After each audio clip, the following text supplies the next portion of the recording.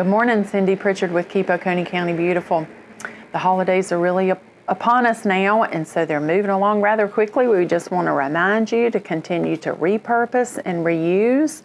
And as you come across things that you no longer need and can't share with others and they need to be recycled, please remember our collection centers.